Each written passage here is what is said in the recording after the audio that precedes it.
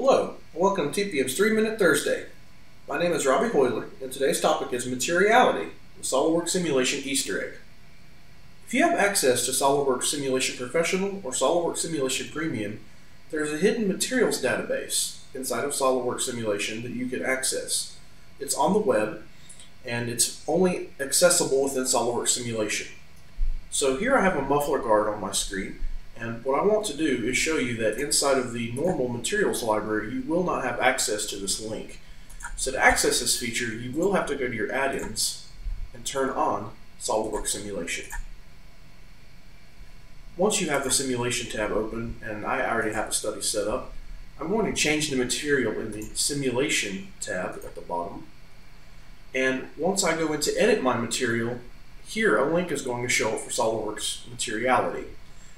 Now, I want to use a different steel for my muffler guard. I want to use AISI 201 stainless steel.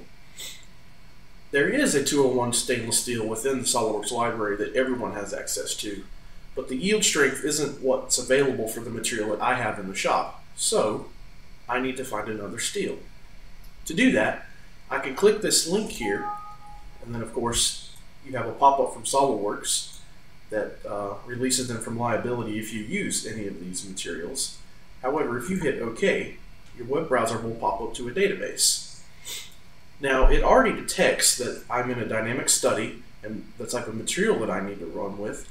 So all I need now is to select a metal and find a stainless steel. I have 4 databases I can search and locate materials in. As I travel through, I can locate AISI 201 stainless, and I get a brief pop-up. If I click the green dot, another pop-up will appear, and then it'll give me the material properties of this particular metal. And I like the yield strength of this one. It matches what I have in the shop. And of course, there are multiple tabs where you can find data on some of these. Many of these materials will have stress strain curves and all sorts of different studies that are done with them. After you have found your material, you can simply hit download, and it will ask you to change your file location for this material.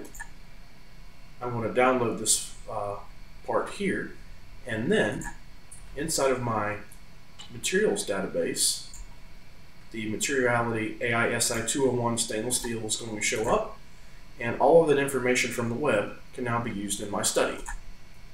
Once I change my material, I've gone in and used Materiality to find a material and download and edit the material in my simulation. This has been TPM's 3-Minute Thursdays. Thanks for listening. We will see you next time.